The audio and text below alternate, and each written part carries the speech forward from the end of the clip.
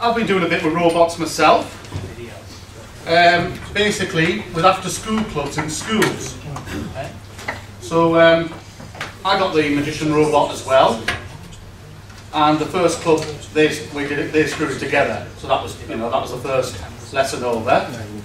Then we got a Raspberry Pi, and just basically wired this up with ULN 2003. So it's not a motor controller, it's just a simple Darlington buffer. But it cost 37 pence. And I'm all about doing this cheap.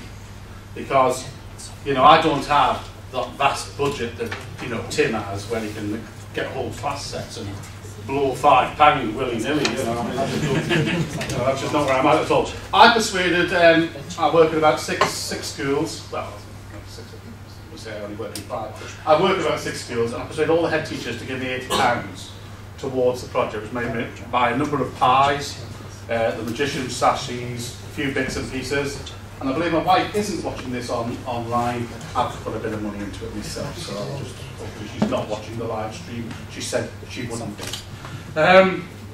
So we've done things in schools. We've got a couple of videos. I'll show a couple of videos. I won't bore you with all of them because they're all on there. You can look at them at any stage. But the trick is, you just need a Pi and a Wi-Fi dongle and batteries.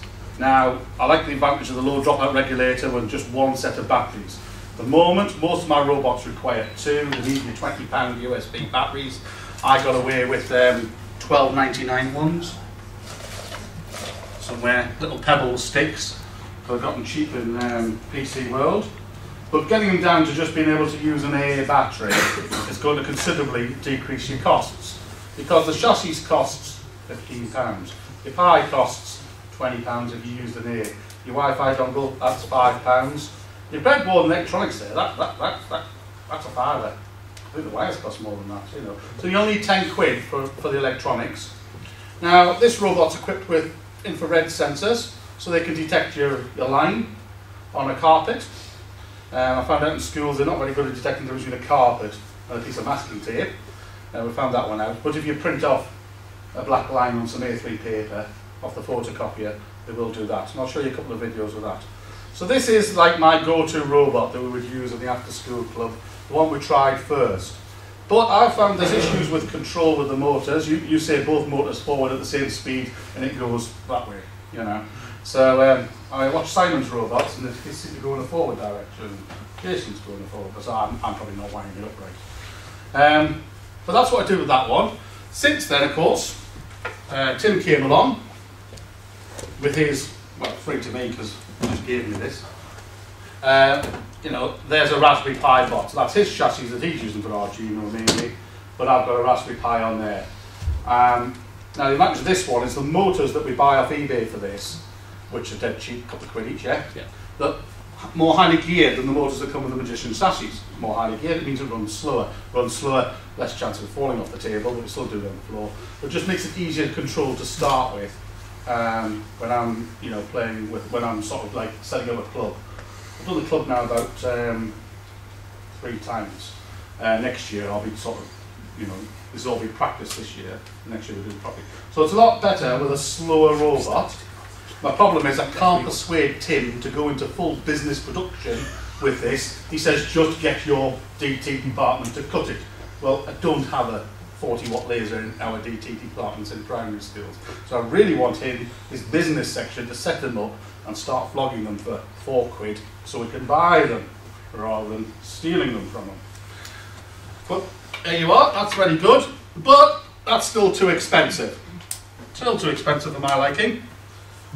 So this holidays, this will be my pride and joy, using stepper motors. Now these stepper motors are much cheap on eBay, a couple of quid each. What they have the advantage of, that you can make them go, sorry, yeah? Over here? No, yeah, just walk that way. Yeah, that way. Hello. Stick it on that camera as well. That's right. So here we have the stepper motors. The advantage of stepper motors, you get bi-directional control for nothing. As long as you can put power into the motors, you can make them go forwards and backwards. Whereas with the DC motors, you do need a motor controller board. I think the cheapest chip is probably about £1.50, but I don't like spending £1.50. These motors come with a ULN 2003. for £2. Motor, controller, that's what I want. So I've taken them all out. You might think it's a bit troublesome, but it's actually just 4 wires coming out. So there's lots of 4 wires. It's actually quite simple to wire it up. I've got the ultrasonic sensor on the front. Somebody was talking before, I think it was Tim, about various things on the internet on how to wire them up. Well, somebody's worked out, of course, we don't want to connect a pulse trigger and an echo trigger, so he's just worked out with 3 resistors, you can use 1 pin, send the pulse, turn your GPIO port back around as an input, and listen for it coming back. You've got plenty of time to do this, so now you just need 3 wires going to this thing, plus a few resistors. I'll probably just sit in the summer holidays and pick a few up on Veraboards to convert them to plug in, so it's easy for class to use. So, you might think, what's this talk about cheapness? He's got a Pybo case there. Well, you know, did a good deal with them, met up with the man. So I've got a Pybo case and I'm just trying it out on this. But, you know, nobody's going to spend £10 on a case, not for one of my bots anyway. So here we have my eureka moment. I think it was Saturday, wasn't it, when I came up with this one? Exactly the same concept, but basically just attach the stepper motors to your £3 case. So it's as close now as possibly you can get to just a Pi bot. If you have 2 wheels, you just need to have something there that will stop it tipping over backwards. So the motors, £2 each, £4. You've got to make your wheels out of something, I'm sure you can come up with something circular that it'll fit on. Case, £3. Yeah, it's down to less than a tenner on top of your Pi. So if you had your Pi that was your Model A at 20 quid and a wire bike, so that gets it down, not quite pocket money price, because well, I don't know what people get for pocket money now, but it certainly gets the cost down to as cheap as possible. Now this hasn't actually run yet, and it's only actually held together by some double-sided sellotape that Pat's just managed to fix up, because I did run out of time, and I thought I could get it going, but I thought no, you can all see it, you can all do it. So we've got the cost of the robots really, really down, which is good, because it just depends on different levels. You know, if you want to easily get one and get going, then I would recommend this, because, you know, you buy that, you buy your Pi, you buy your board, you plug it in together, you can get on with using your robot, but if you want to spend more time assembling, it's the trade-off of money versus cost, isn't it? Just, you know, what do you want to do with it? One of the ambitious things, which might have been a step too far, is in one of the clubs where there was only 1 person, I didn't advertise it well enough, we've seen this, £3.50. More time to put it the right way, Simon. Oh, so, ooh, walking robot. Yeah, that looks a bit more exciting. Now this has only got 1 motor in it, and the shaft running all the way through. I was looking at the mechanism, and we sat down, in this year 6 lad, and we tried to come up with our own version in bigger connects. This is not his fault, I would say, this is my fault. It's trying to copy the cam mechanism. The idea is that this motor here that you can buy is very good. It's called Tanima or something like that. It's got 2 motors in 1 box. If you've got 2 motors, 2 gear shafts. So it's a very convenient package to plug in. And the idea is it'll make one go up and down and the other one go up and down, and it'll waddle along. It's not done that successfully yet, I can tell you, and I think we are lacking in our Connects design skills. The lad did admit, he says, I'm not the best with Connects. So we have roped in a year 3 lad who seems to be a lot better at it than us. But if anybody's got suggestions on how we can make that work, I would be very grateful. So there we are, that's all that lot. I will just quickly show the outcome in the schools, because that's, to me, that's what I'm here for. Top one, Martin? Yep. So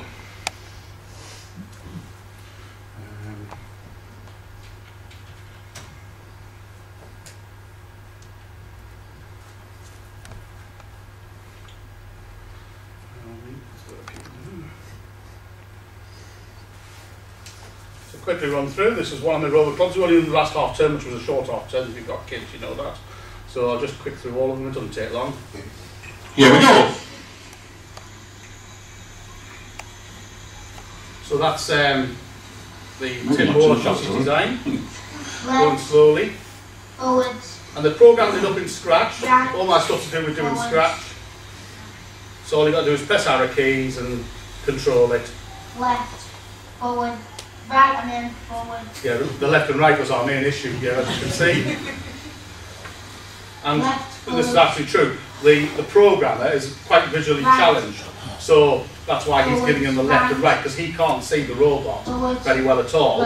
He can see the screen and does the programming in Scratch, you know, but he struggles to see the robot away in the distance. Stop. So that's why the teamwork going on here. Forwards. Left. So the original program is just switch the motor on, left and right, switch motor off. The whole idea of your robot is you switch both motors on, it goes straight, you switch one off, it turns. And that's all you've got to know about robotics. So week 2. Okay, we've added an ultrasonic sensor to the board here now, and the robot people, and we now have a new member. Here's Thomas. Say hello, Thomas. Hi.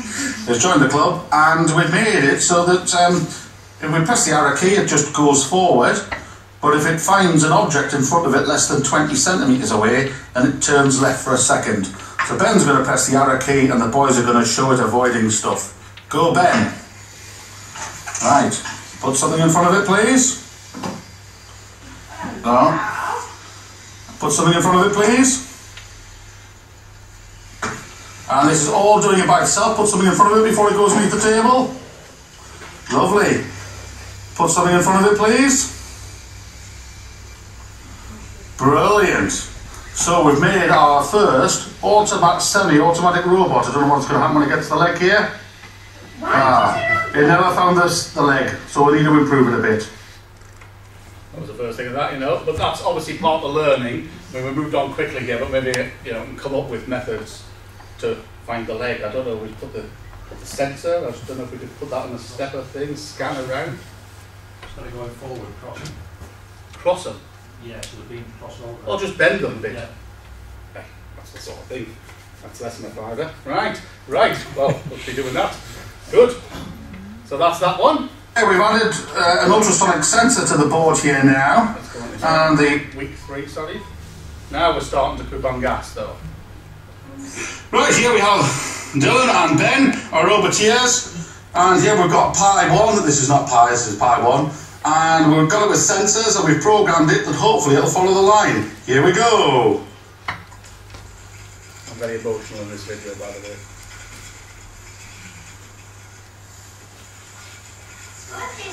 It's working. Look at that. As you can see, if the sensor goes over a line, it stops one of the motors.